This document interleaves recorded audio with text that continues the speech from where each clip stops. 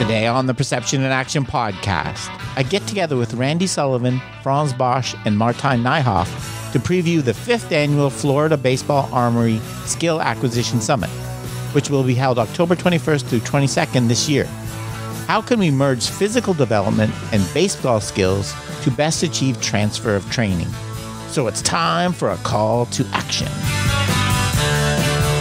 Hi, this is Rob Gray from Arizona State University. I've been on a now over 25-year journey as a researcher, professor, and high-performance consultant to understand how we acquire and adapt our perceptual motor skills. Welcome to the Perception in Action podcast, where I discuss how psychological research can be applied to improving performance, accelerating skill acquisition, and designing technologies. Now on to the show. Hello, everyone. Welcome back to the Perception in Action podcast. What we want to talk about, I have a group here. We want to talk about our Baseball Skill Acquisition Summit, give you a little preview for this year, what we're going to talk about and what the theme is, and tell you a little bit about it. And I'll kick it to Randy Sullivan first so he can get us going on it. Yeah, thanks a lot. So yeah, this is our 5th one. I'm wow. Really excited about it. We had 1 year off for COVID, but the 5th annual summit, we keep building on the information. It's always a bit of a challenge because we have people who have been through summits before and we have brand new people. And so we have to kind of merge the content a little bit. But every year we have a new theme. This year's theme is merging physical development and skill. It's really about how do we make everything count for transfer? How do we integrate all the disciplines, break down the silos that sort of cliche has become a little bit cliche now, but just knocking down the barriers so that we get the best return on our training time with everything we do. And it's October 21st and 22nd in Lakeland. We have a new hotel that we're going to introduce the theory in this year. Bigger space, nicer facility. So we kind of upgraded that. And then the second day, after we kind of lay out all the theory and we go through our presentations, the second day is practical application over here at the Armory in our brand new 21,000 square foot facility that is really nice, that we can just take the guys through, take all the coaches and the gentlemen and ladies through the on-hands application. How do we make this all happen? I know a lot of the information has been out there now, and teams and instructors and facilities are accepting the theory, which was the first challenge. But now the question is, how do we individualize it? How do we implement it? How do we, as you mentioned once, how do we know if we're getting better? How do we measure it? And then how do we implement and apply it on an individual basis so that we can really use all the data and information that we're getting to become better teachers, rather than just using it to allow us to select and eliminate, as Franz talks about a lot. Like, how do we use this to actually provide the instruction, and it'll be a lot of actionable takeaways this time, of things that you can use to take back to your program. But beyond that, and we do all have team discounts as well, group discounts. All they have to do is call Amy at 866-STRIKE-3. That's 866-787-4533, and she can talk about team discounts. So that's sort of the overall theme, and I'll send it back to you to kind of go around the table and let everybody talk about what they're discussing. Yeah, no, that's good, Randy. And I would, I always enjoy this. I particularly the app, the practical day. You get so much out of that because everyone knows you use water bag, but you'll see the subtleties of what you say to the athlete, what you do based on how they react to it. I learned a lot last year by just watching these guys, how they do it. So there's a lot of little things in there that you can only learn by watching someone else, a good coach, do it. So that's one of my favorite parts. So yeah, so we're talking about training. So it's merging physical development and baseball skill is the theme, right? And transfer of training. So, Franz, maybe I'll go to you. What is your thoughts about this, and what you're going to talk about? Yeah, well, my talk has a title called "Transfer of Training: The Elephant in the Room." Look at everything that's out there on skill development. Even if you look at training theory, then there's a big elephant in the room. There's one topic that we try to avoid is transfer of training, because we hardly have a clue of it. And or we have a clue, but it's never been structured properly. So if you look at science, right, and how important the topic of transfer of training is, there should be multiple books, couple of inches thick, talking about what specificity is and how that leads to transfer of training. But there's nothing there. There's just something here and there. You can find something over here, and then some very, very foggy explanation over there. But a good, thorough study on the topic is actually lacking. So what has happened in the past is that we just assume the transfer of training, right? Or we claim without much evidence that it's transferring. So what I would not try to do in my talk is to look at the absence in the classic approach of training, where it's completely absent, and you assume it happens like a magic trick. And then we look on the other side, like people who latch on to the specificity up to the highest degree, right? Like want to be a good baseball player, you have to play baseball, that's it, which also doesn't work.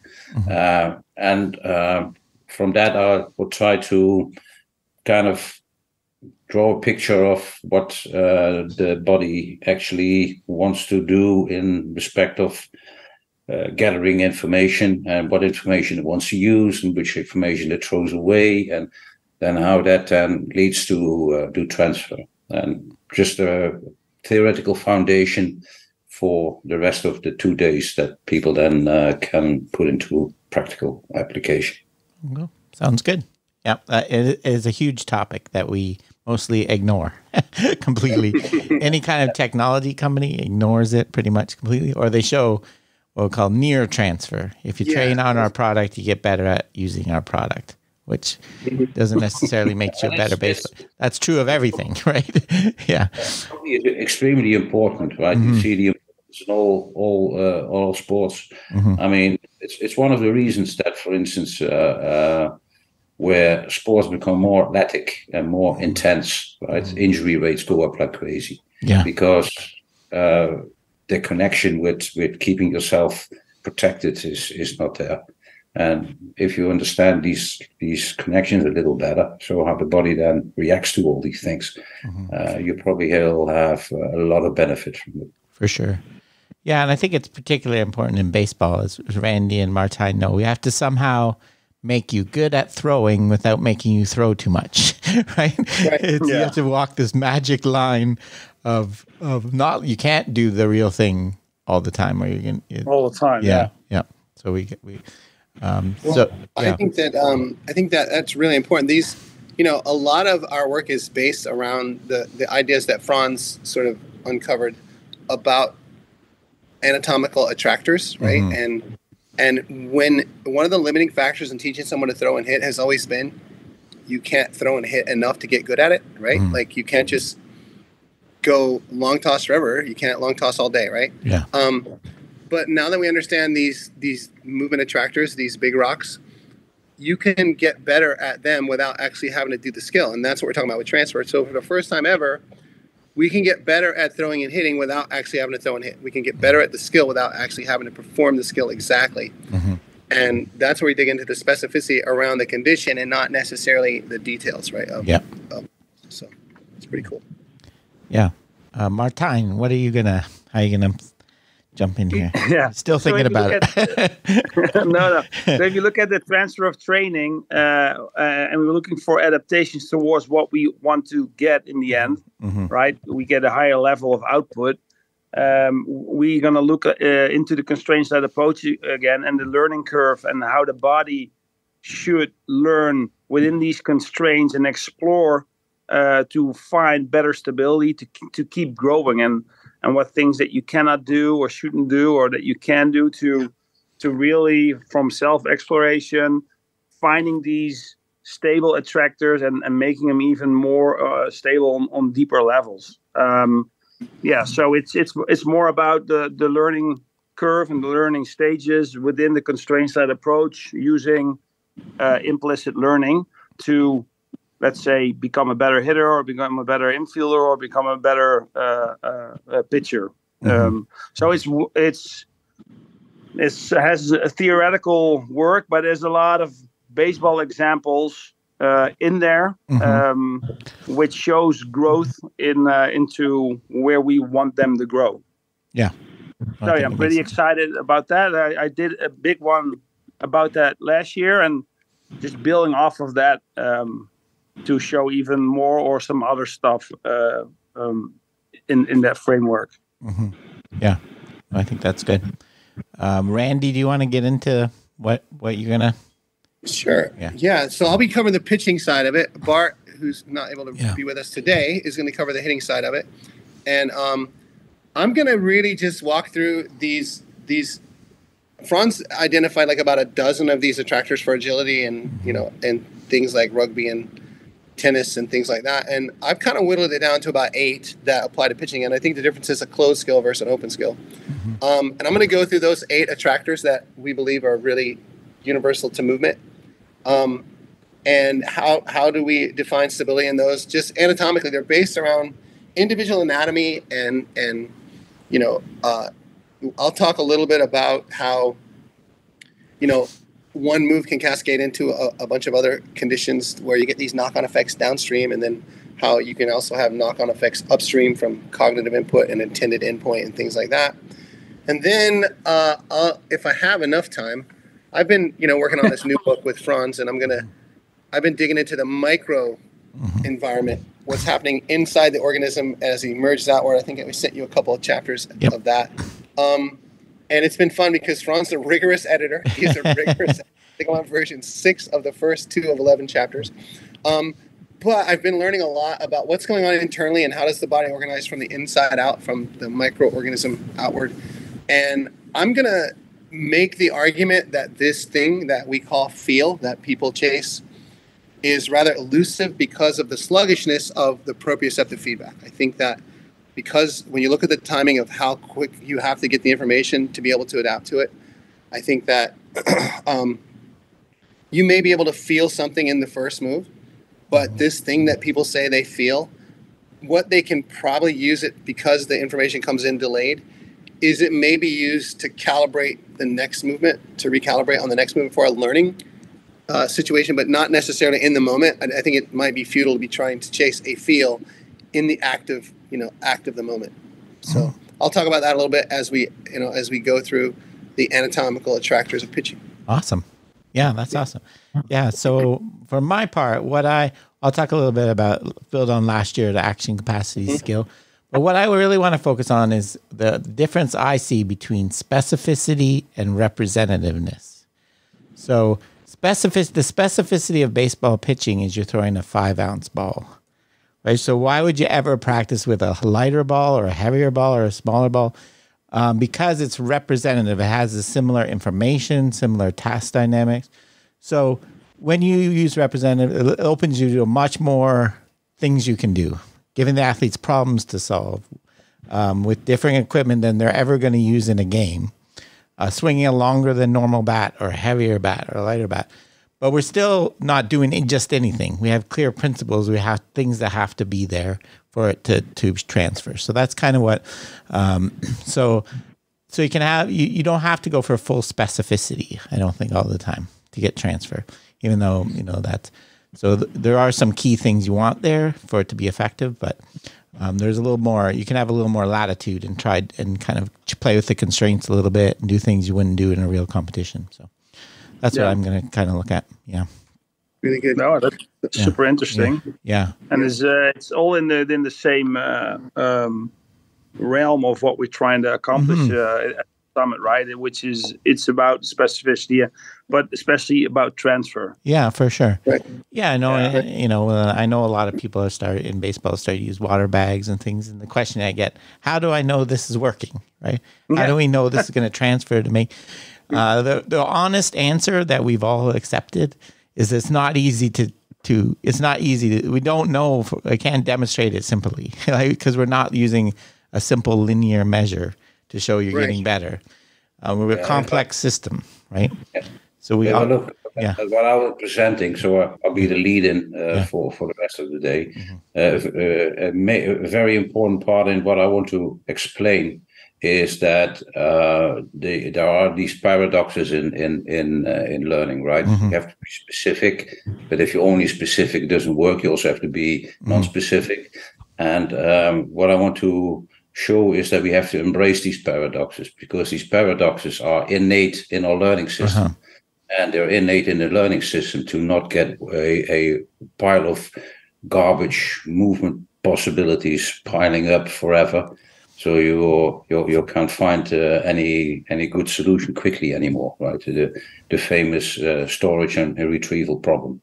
So go to the paradoxes of learning a little bit, and then instead of endlessly having to read papers that one paper says this is important, the other says no, you have to go the other way. I want to show that you have to go sometimes this way, sometimes that way. You have to use the whole spectrum, because the paradoxes are built in as a kind of a safety device for learning. Yeah. No, I think that's a really important point. We're not going to give you any magic pills like this is guaranteed to transfer work, right? It's a complex problem, right? But if you have a sound rationale, like grounding in attractors for me is a sound rationale for why this should transfer.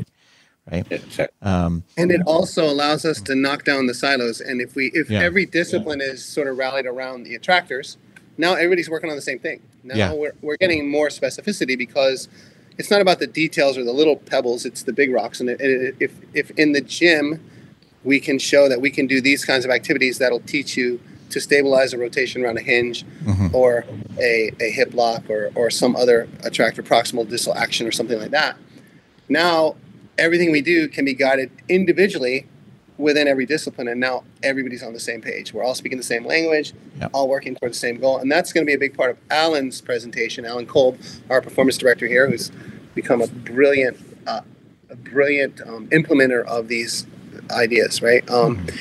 I can do an evaluation and say, this guy doesn't know how to rotate around his hinge, or he doesn't know how to close in front of his pelvis. He can go over to the gym and give them 4 or 5 activities to do there that involve not throwing a baseball, but will transfer to the act of throwing a baseball, which is really, and we're going to be doing a lot of that blending to show the integration.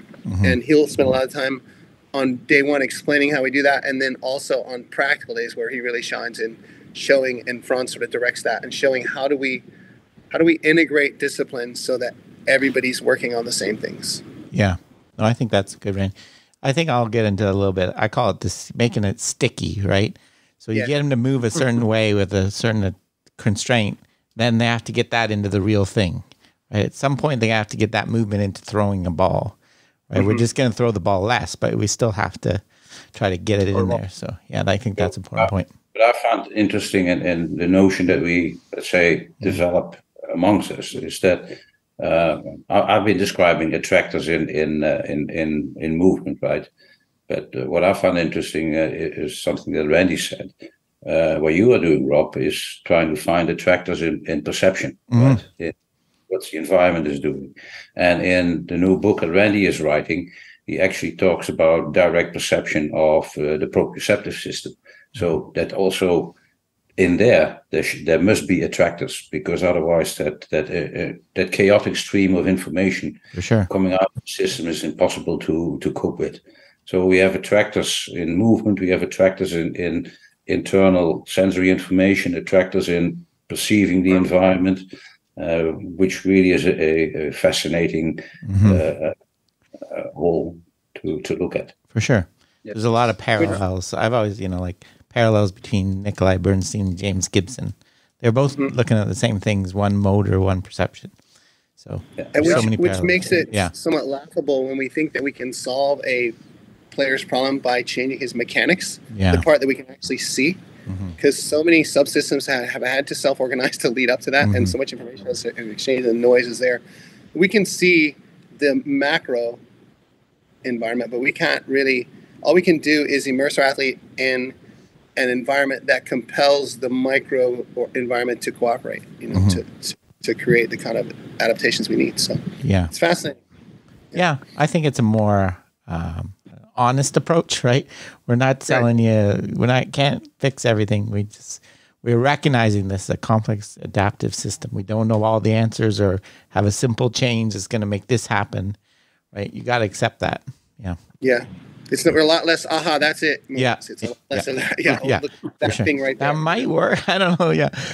Yeah. So, but immerse them in the environment and trust that the stimulus that you're providing is eliciting the adaptation or compelling the micro environment, the micro self-organization to occur. Yeah, for sure. Really, really fascinating when you look at it that way. And, we probably don't want to leave old Bart out of this. He's going to be talking about hitting. Mm-hmm.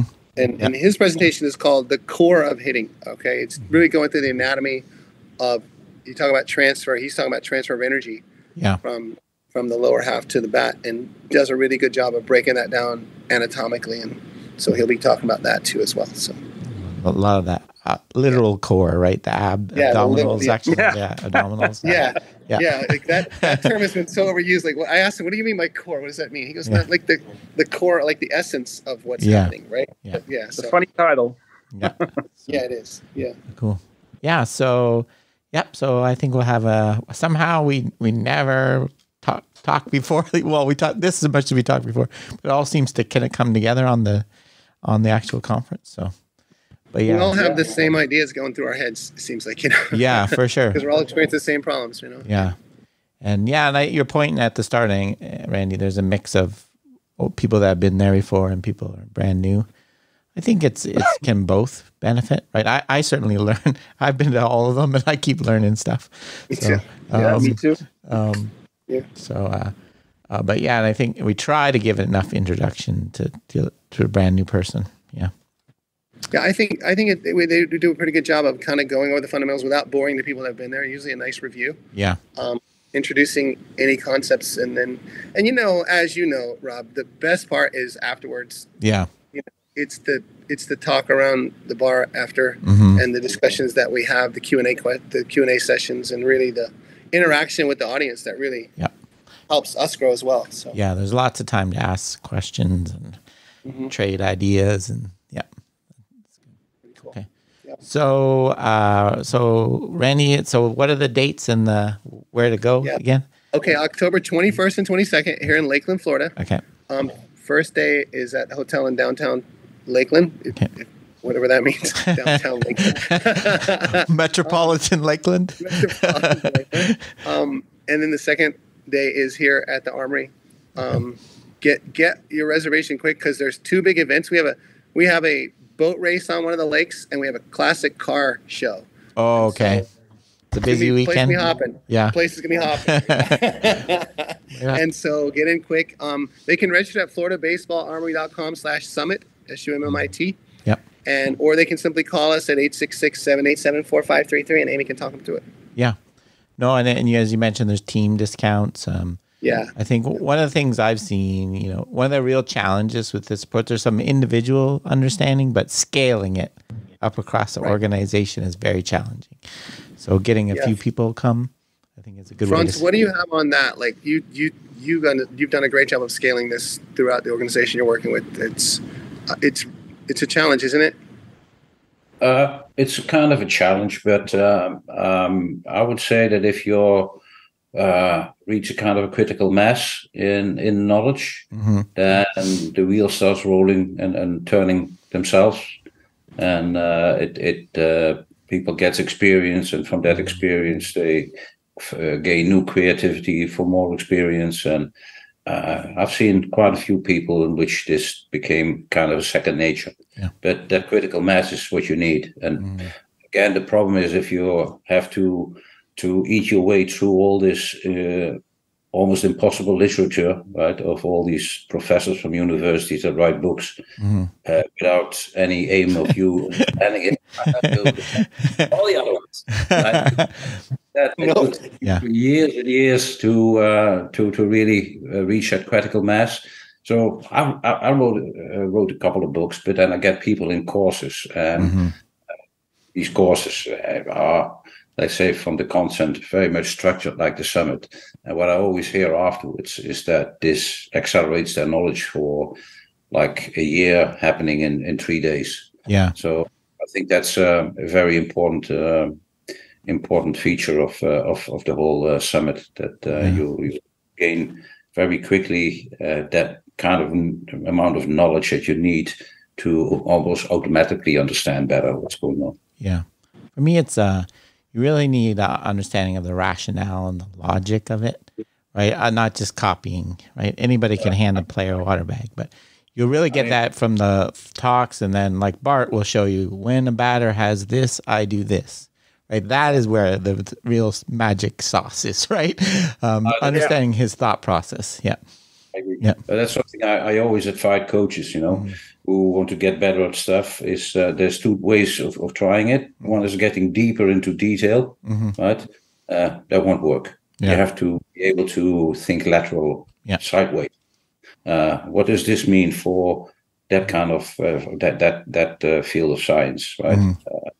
How do we connect those silos with each other? Okay, now we have this fantastic concept of constraint-led approach, but what's that then in reality in a way that it's fairly obvious and simple? So that lateral thinking is, I think, one of the strongest things we have this summer. Yeah, for sure. Cool. Well, thanks, guys. I'm looking forward to it. Hopefully we see lots of people there. Yeah. In a few weeks.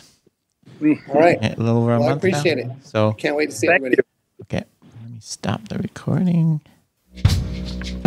Okay, that's it for today's episode. Remember, you can contact me at robgray@asu.edu or follow me on Twitter at ShakyWeights. To find out more about the podcast, please check out perceptionaction.com. Finally, to support the podcast and receive bonus materials, including a monthly coaches meetup, please head over to patreon.com/perceptionaction. This is Rob Gray from ASU. Cheers for now, and keep 'em coupled.